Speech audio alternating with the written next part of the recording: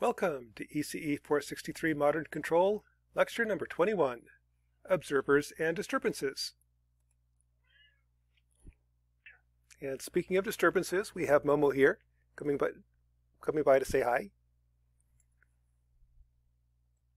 So aside from your cat, you could have a system with input disturbances or output disturbances.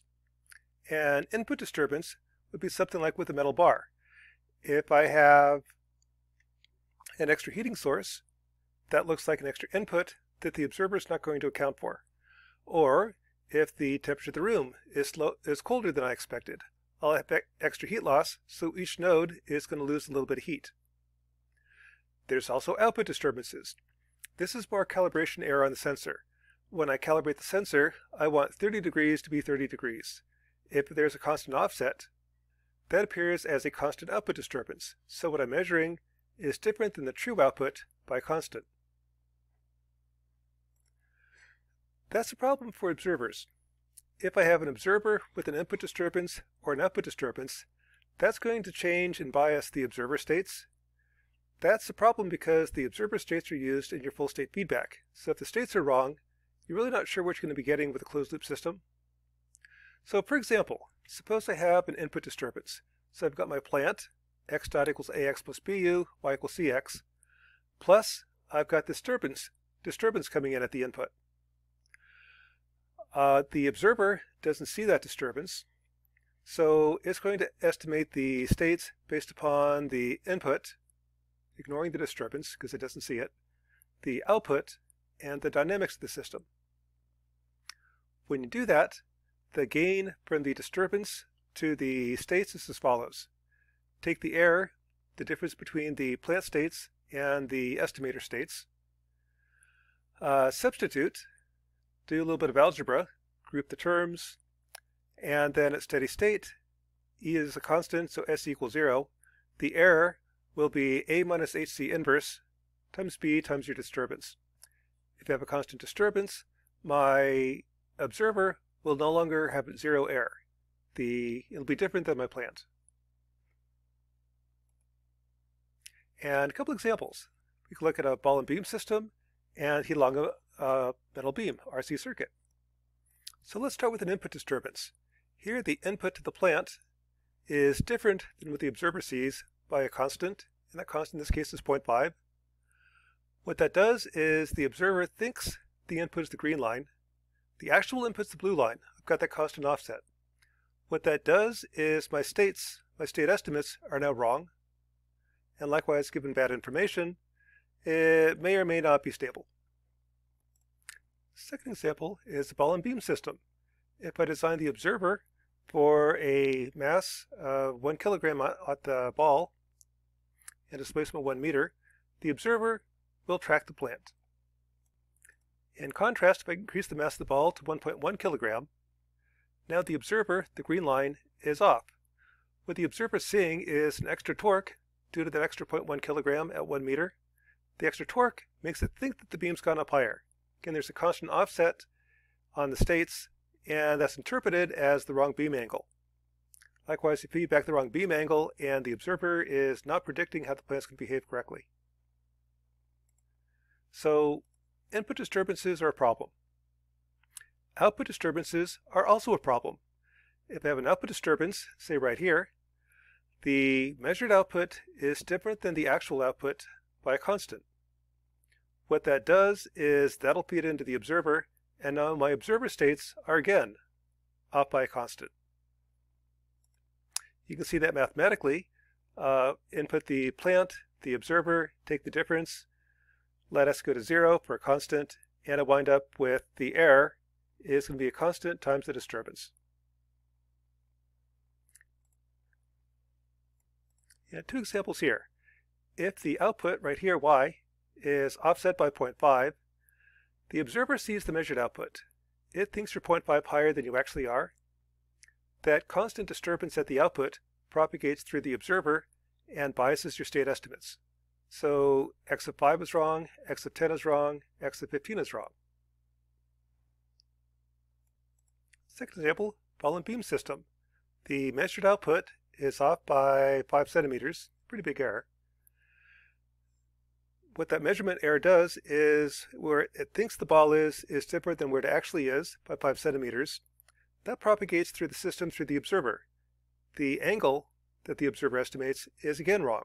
Everybody's off by a constant.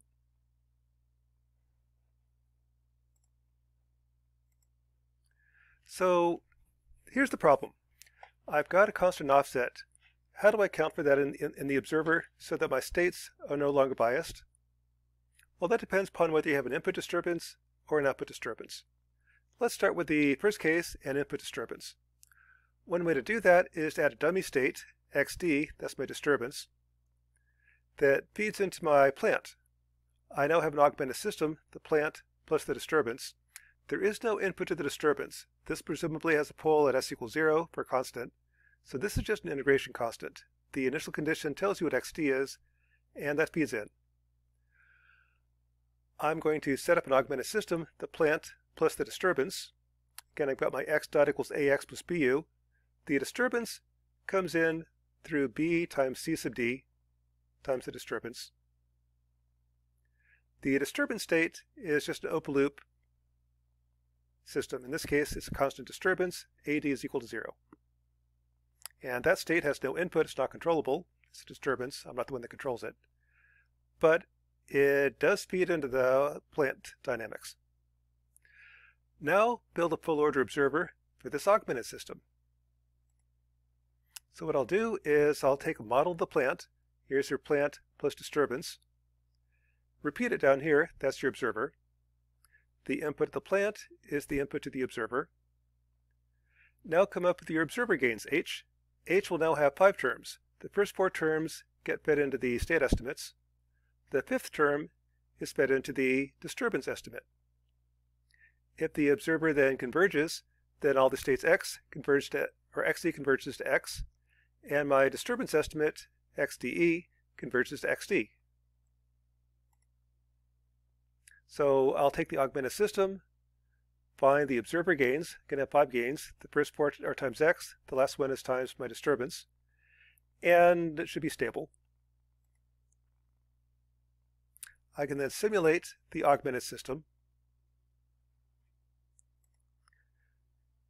So here I actually have a 10th order system, my plant, my disturbance, my observer is disturbance, and this is where the initial condition x0 comes in on that step 3 command.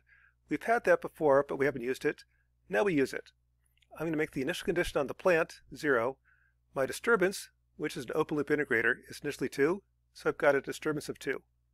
Here's the estimate of my plant states and my estimate of the disturbance. Initially my disturbance estimate is 0. It should converge to 2. I'll then give it a step input where u is just 1. And what happens is the red line is my disturbance estimate. It figures out that, yep, I've got an extra 2 units of heat added to the system. That converges. All the other states converge. Now note that the disturbance estimate, the red line here, converges to the actual disturbance in about 4 seconds. That's expected since the observer poles were placed at -3, -3, -3, -3. The disturbance line, pink, is your 2. The estimate is the red line. And also note that all the states converge to their actual value in spite of the disturbance. You can see that with the ball and beam system. Here I take the observer and augment it with a input disturbance. So my observer states become your A, B, zeros. So there's going to be constant disturbance that's fed in through the B matrix. And I find H to stabilize the augmented observer. What that looks like is the following. I've got an extra 0.1 kilogram on the mass that initially causes the observer states to diverge. The observer then figures out what constant do I need to bias the input to force the output to match with the same input. It quickly figures that out, and once I know that constant, then I have a observer that tracks the actual plant. And here I'm cheating. I'm using the actual states rather than the estimated states. If I use the estimated states, this is a nonlinear system. As it drifts further, I get a bigger disturbance and it just kind of takes off. So one way around that is to modify it. Sort of cheat. Let the observer converge. So for the first 5 seconds, I'm going to use the actual states. Give the observer a chance to converge.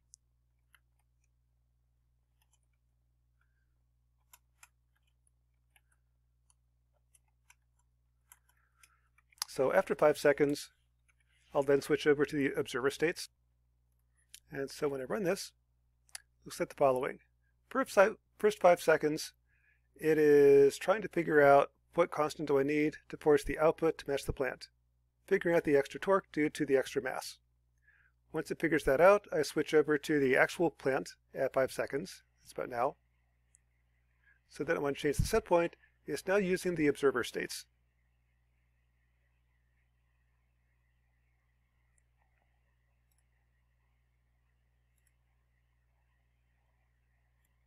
And that's the cheat that's here. Let the observer states converge and then start using them. So that's input disturbances. If I have an output disturbance, then I model that as follows. I take my plant, add to it an extra state.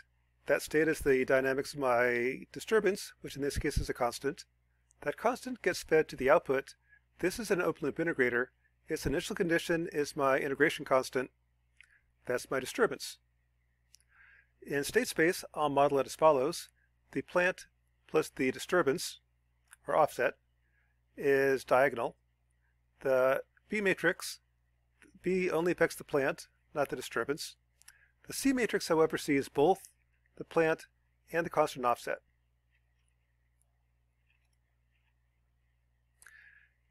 Let's see. So for the heat equation, if I set up the observer dynamics as follows, the augmented system, plant, disturbance, all these open loop, the B matrix affects the plant, the C matrix sees both the plant output and the disturbance. It sees this guy right here. Place the poles to make it stable, and here's your augmented system. Plant, disturbance, state estimates, estimated disturbance. If I give it an initial condition, disturbance of 2, again the observer figures out that disturbance and then tracks the states. Here's what that looks like. I've got an output disturbance of 1, so the measured output is different than the actual output by 1. I can take that into account with the full order observer. It's the observer plus I augment it with an open loop integrator that estimates my output disturbance, which gets added into the output. What that looks like is the following. Initially, the error at the output is 1. It's then doing a search. This little dot on the left is how much that constant offset, the estimate is. Once it figures out the estimate, the offset is 1, the actual output and the estimated output converge.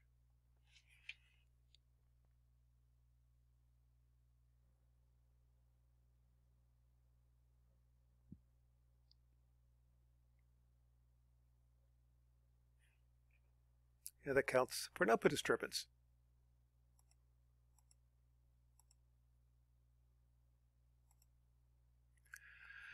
Now the last case.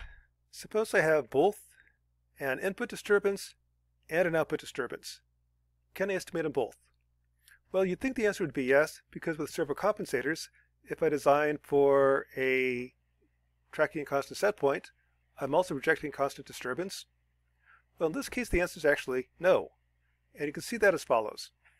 Suppose I have an input disturbance and an output disturbance, along with the plant. The block diagram is as follows. The state space model is your x dot equals ax plus bu plus b times ci times the input disturbance. The input disturbance, xi dot, is ai times xi. The output disturbance is a out, or xi out dot, or x out dot is a out times x out. The output then y is c out times x out plus c times x. Now let's see if this is observable. We'll do the PBH test, which says the rank of c A minus lambda I must be full rank for all lambda. If we look at this system, the plant presumably is observable, but these guys right here,